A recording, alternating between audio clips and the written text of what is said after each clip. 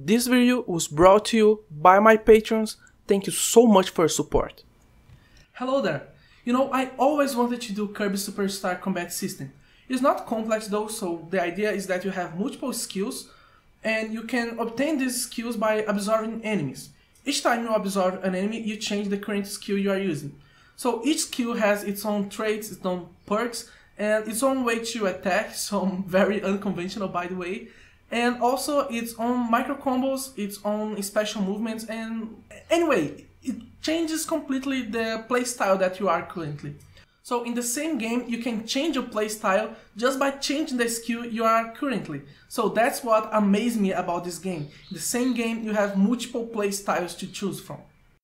This is also true for one of my favorite games, Mega Man X5. I know that most people don't like this game as I do. But anyway, when we play as Zero, Zero also has some micro combos. Actually, when we are using the Z-Saber, we have a combo of 3 attacks. But most importantly, differently from X, which you can basically just switch the current weapon you are using in order to cast other skills, with Zero you have to perform a special combination of inputs, so you have to press a sequence of buttons in order to cast the abilities or the skills obtained from defeating bosses. And if you know me, you also know that I love to talk about culinary and gastronomy in general. So a friend recommended me a game, Panic Restaurant, and I found this game just awesome. So the idea is that you play against some vegetables and food in general, and you use some kitchen utensils to attack the enemies. So you have, for instance, a fork, which is basically a pogo stick, so you can jump on the fork and keep jumping on the head of the enemies. And you also have some plates, you have a pan. Anyway, you have some kitchen utensils that you can use in order to progress in the game. In Kitchen Tales, I wanted to merge all these references: Kirby, Mega Man, and gastronomy. So in Kitchen Tales, we can obtain kitchen utensils defeating bosses, and we can switch which utensil we are currently using, just like X can switch between weapons. So we can press a button and we'll loop through all the utensils that are available.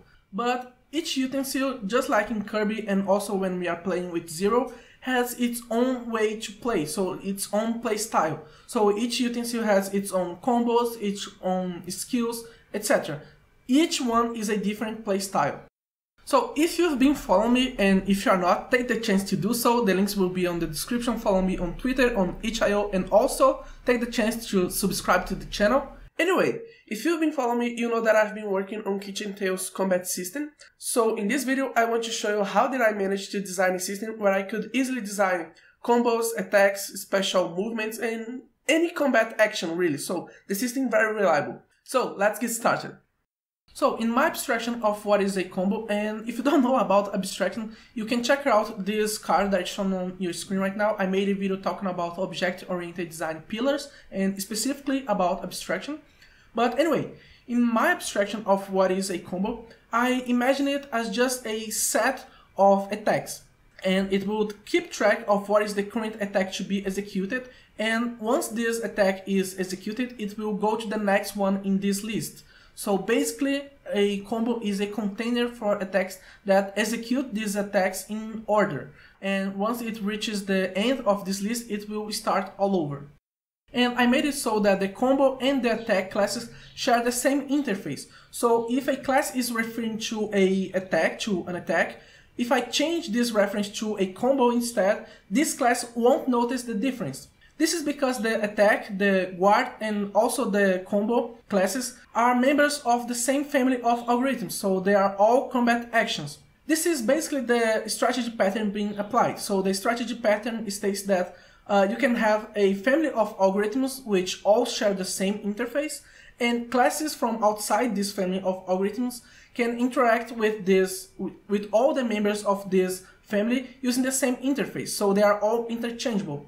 If you want to know more about this strategy pattern and how to apply that using Godot Engine and using nodes, you can check out this video that I made talking about the strategy pattern using Godot Engine. It is a very useful design pattern, so it's totally worth to check out this video. I guarantee that you won't regret it.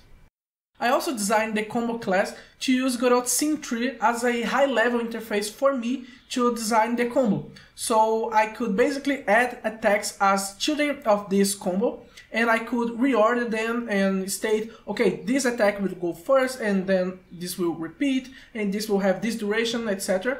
And to achieve that, I used the getChild and getChildren methods. So basically, if I don't like the way a combo is currently, I could basically rearrange these children, the combo children, in the scene tree, and the combo will be the way that I would like it to be. So it's very easy to design a combo.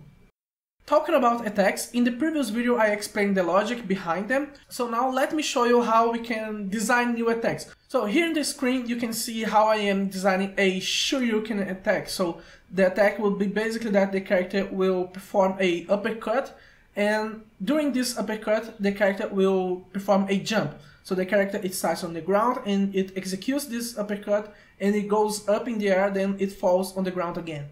And as you can see, I am using the jump class. So I am using a class that I made for the platform movement, but since they are very self-contained and very uncoupled, I can attach these classes to another class. So if I want to, and I am doing that in the flying kick, I added a dash in the flying kick, but here in this Shoryuken I added a jump. So I just need to refer to what is the actor or the platform actor or the character that this jump should apply its force to. So it's very easy to design new attacks and to design new behaviors, because everything is very modular and self-contained, so they don't step on each other's behavior. So it's very easy to design new behaviors with that system.